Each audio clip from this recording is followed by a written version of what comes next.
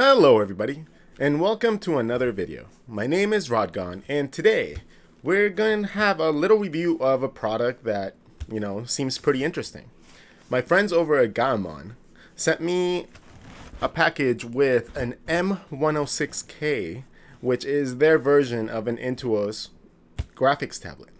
That's the Wacom tablets, the ones where you just draw, it's like a little tablet and you just draw on it, and then it gets transferred onto your computer. If you don't have one, or if you've never played with one, this would be a pretty cool way to get into that type of stuff. Doing digital artwork and such. That's what I started with, not with a GAOMON, but I started with an intuos. So we're going to have this to review and to see if it's actually a really good tablet or not. So we have the box. So let's see what's in it, shall we?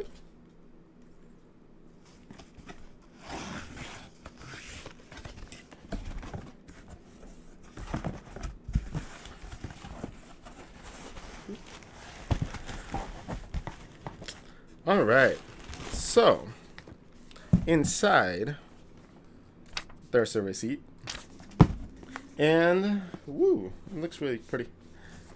A big white box with the GAOMON tablet inside. Alright, seems like that's everything that's in the box, so we can discard that.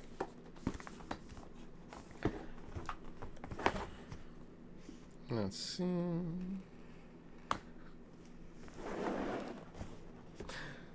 Yeah, one thing that I've always wondered is why Wacom doesn't have much competition out there. And it's mostly because, other graphics tablets that have, come out aren't really all that great. So, let's see if this one would be a good alternative to it. So it comes with a little address for the drivers, which I'm going to have to download. And the tablet in itself seems to be very pretty. Ooh. But there you go. As you can see, it has a lot of pre-programmable buttons on the left, so you can set up to undo, redo your favorite tool, zoom, pan, change brushes. Pretty much anything you guys want to set up for your brushes, you can set up like that, which is always a plus. Like, I've worked with little tiny tablets that don't have the buttons, and you have to have the keyboard like right next to it, and it sucks. So having that like that is great. I'm pretty sure that if you're left-handed, you can just flip it around. I'm not sure though, so I'm going to have to test that out. It comes with a little pen. I'm guessing this is the stylus.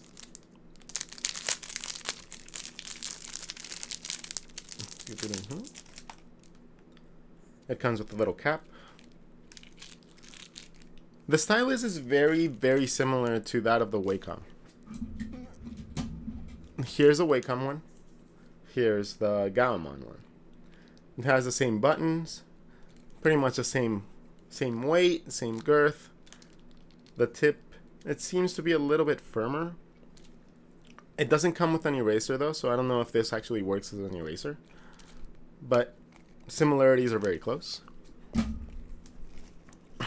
Came with a little pouch, and that pouch came with a little nib, like the one that you use to take off the nibs, and then you can replace it with another nib, which is kind of cool.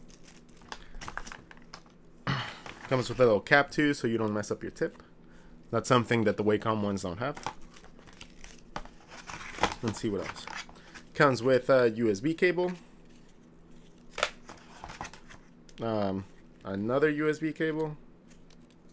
I'm guessing this is to charge the pen. And what else? I think that's it. So, how about we put this to the test? I'm gonna go download all the drivers, I'm gonna set everything up, and then I'm going to start recording with it so you guys can see what type of stuff and the pressure sensitivity and everything that you can do with it. So, I'll be back in a second.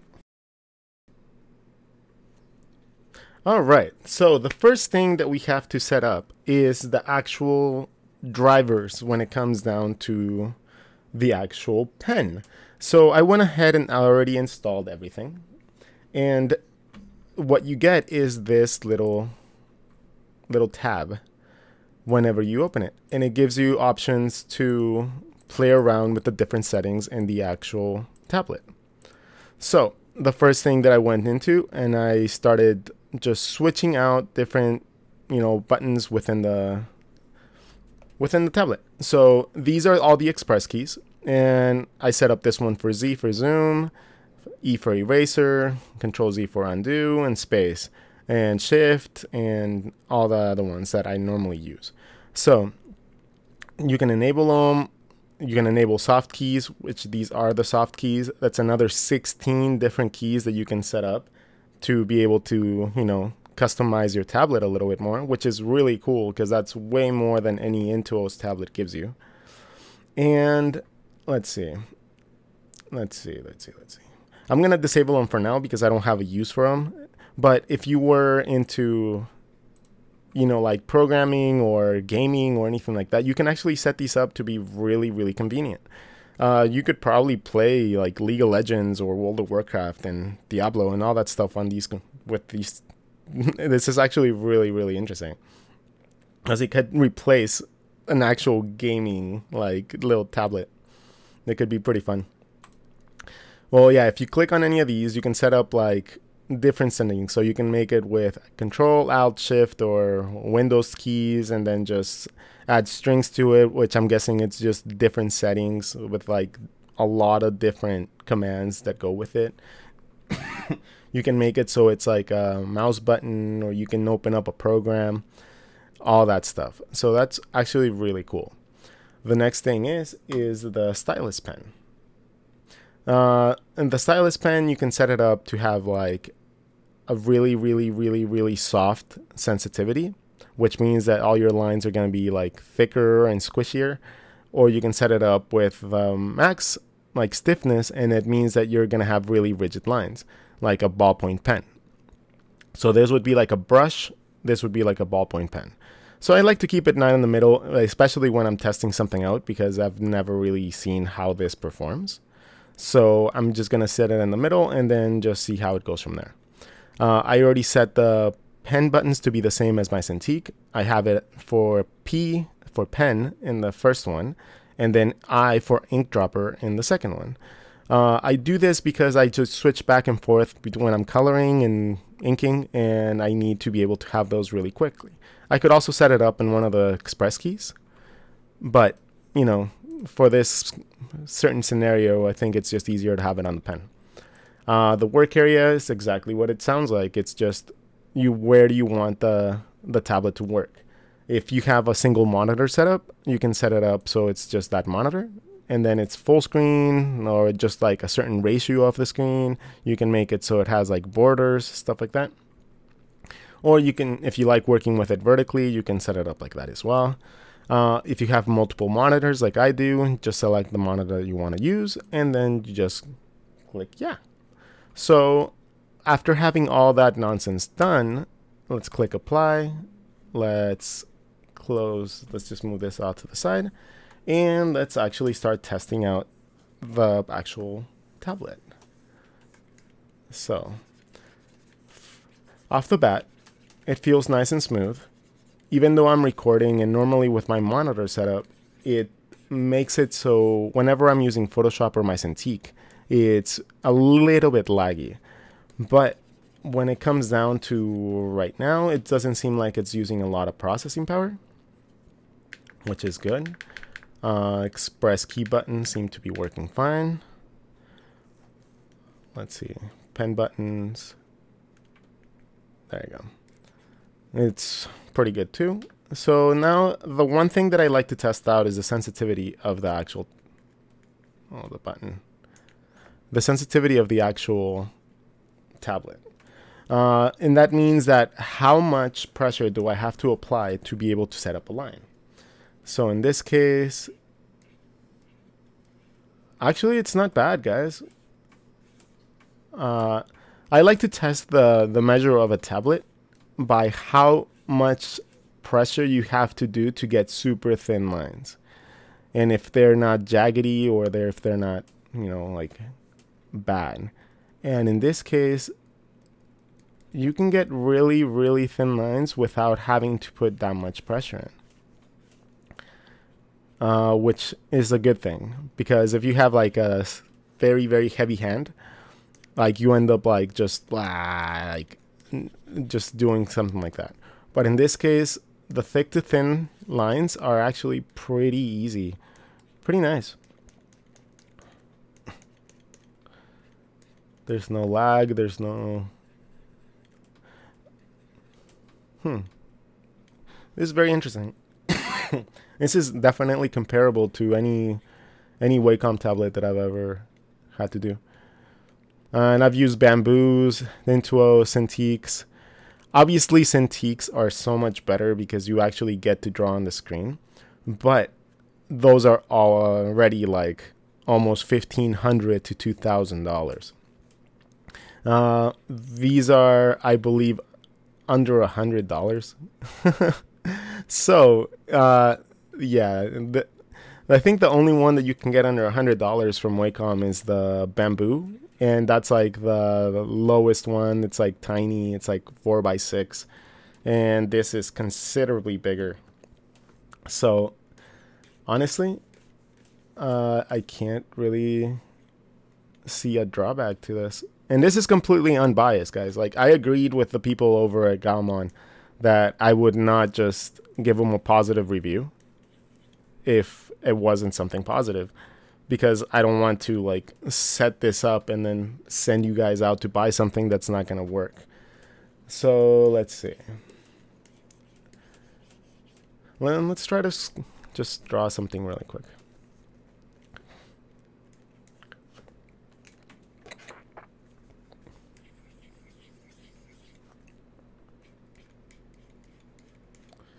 And the thing is, I'm used to actually drawing with cintiq so much. I haven't. It's been like over a year since I drew with an actual like graphics tablet like this. So, pardon all my shitty lines.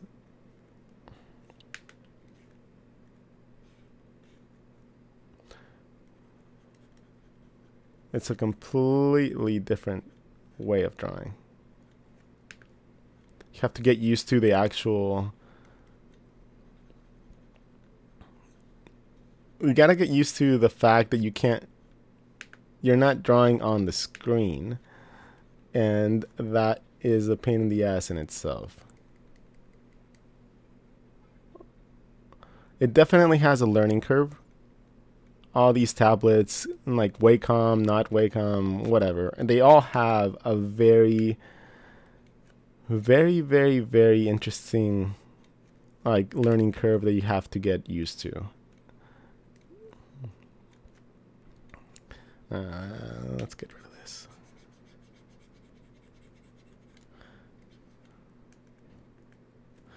Okay. But so far, I can't really complain. Like, this, it's not bad at all.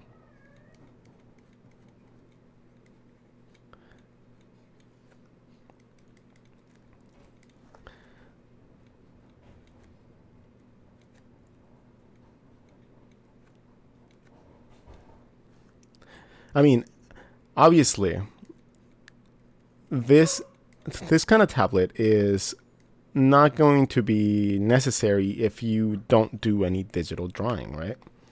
Like, digital art is probably, in my opinion, the easiest way to be a profitable artist, because you can just use the artwork and sell it anywhere you want. If you want to make t-shirts, you can just upload it to sites that allow you to make money like that.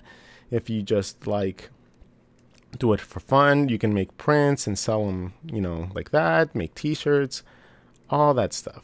So digital art in itself is probably some of the most profitable ways to make art. And the only problem is that a lot of the times it's really, really, really expensive to get into these markets. Because if you don't have the extra money to dump on a Cintiq or a Wacom tablet, most of the time, that's what kind of stops people from being able to participate in this market. Because it does make a considerable difference having better equipment when it comes down to digital art. Right now, I'm just switching back and forth between like the eraser and the brush. And then going with the undo button. Where's my undo button? There you go.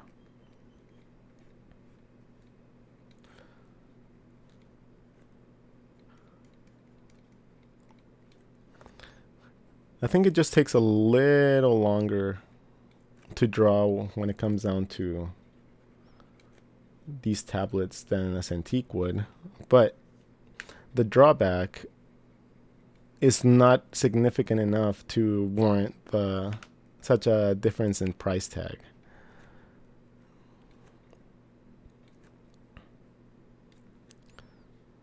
Yeek. I don't like those eyes. Those eyes are crooked. Let's just make our... No. No.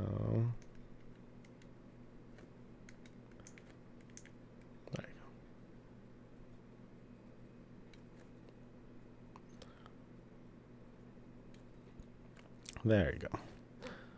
Okay, erase. Some highlights. And then let's give her some hair. Let's make a new layer. Let's give her some pink hair. I like pink hair.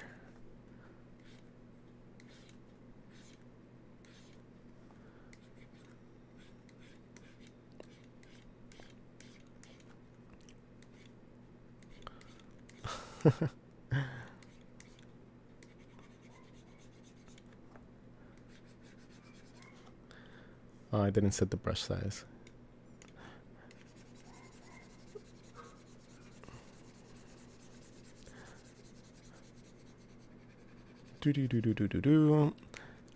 Honestly, guys, I mean, I don't know how much more I can actually show when it comes down to these type of tablets. But I will be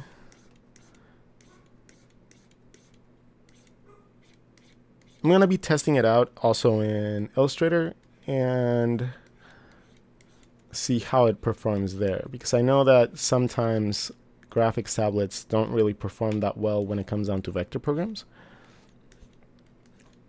But let's test it out and see how it is. Let me just finish drawing a little bit more of this. I'm going to give her a little bit of a tint to her nose. Blend it in.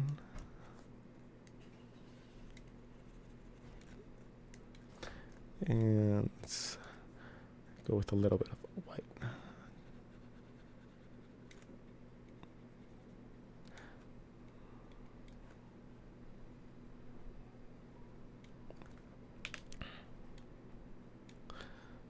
There you go. I mean, for like a super quick graphic, you can't complain.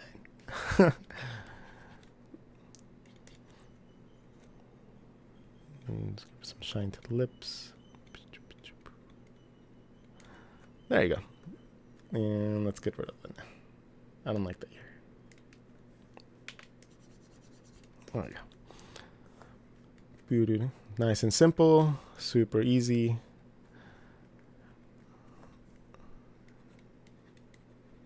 There you go. Let's try it on the Adobe Illustrator.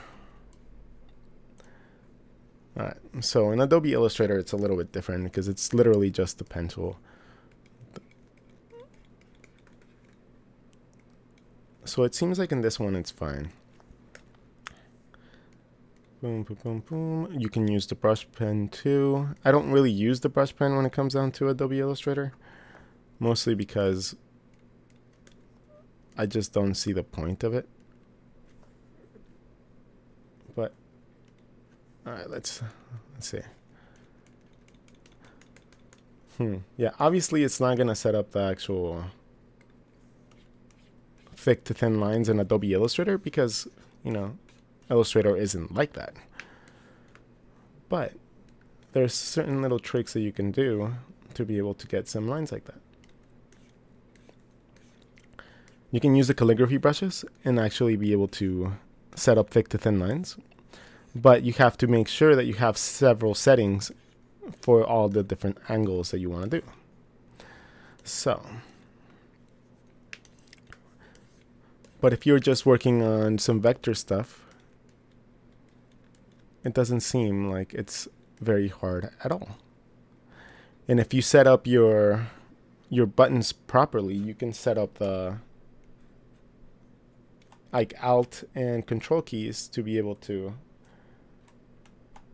you know, change everything on the fly that you need.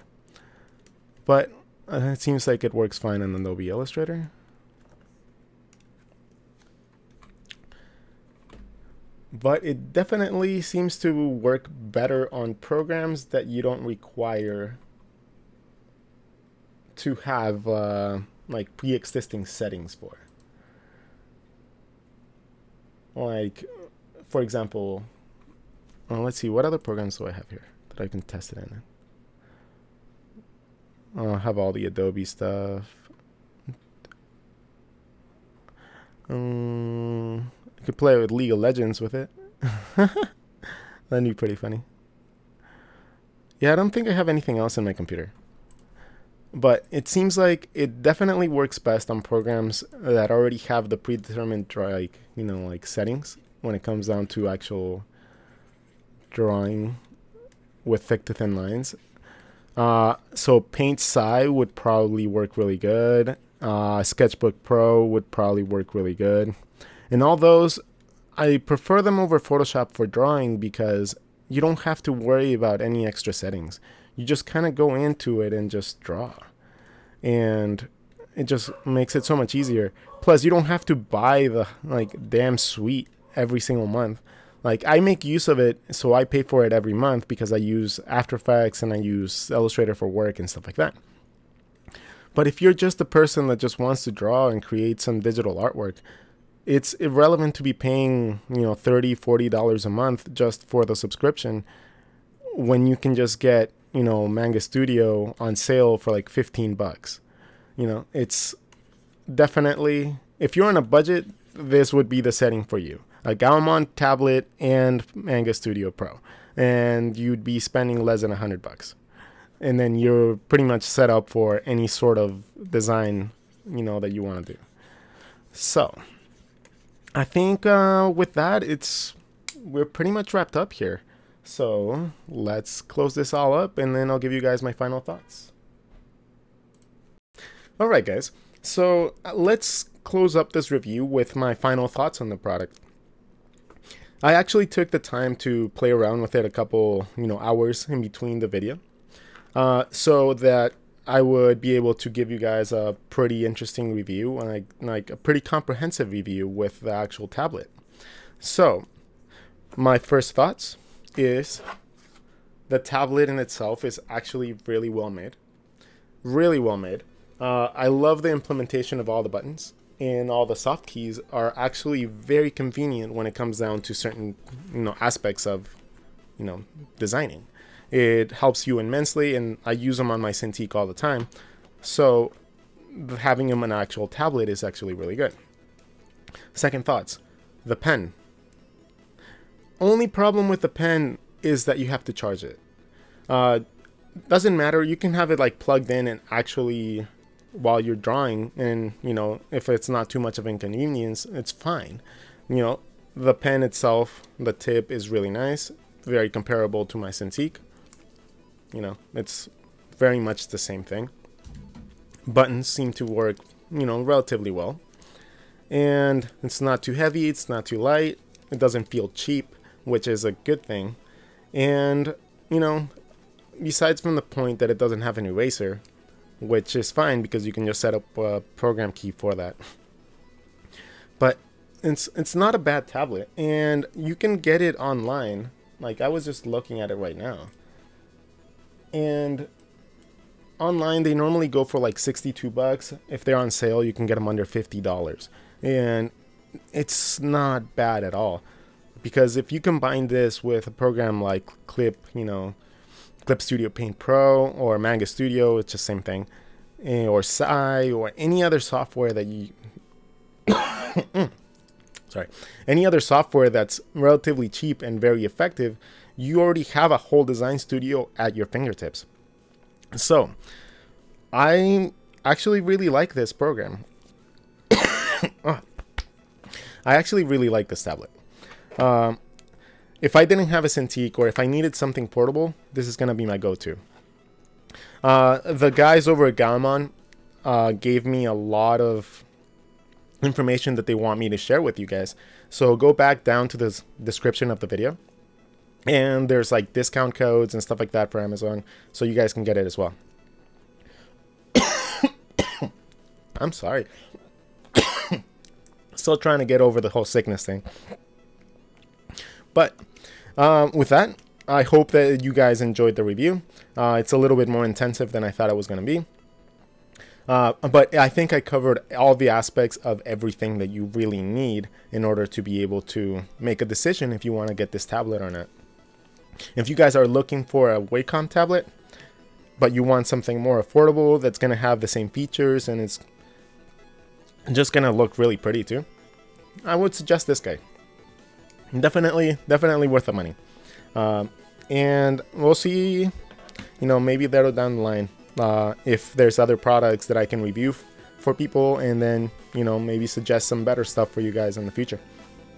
But this is definitely your go-to if you want a tablet and you're, on a budget. So, thank you guys so much for watching. I hope my coughing didn't affect it too much. Hope you guys didn't gross you out.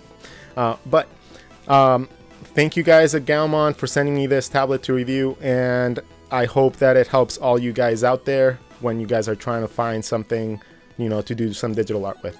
So I will catch you guys in the next one, and have a wonderful day.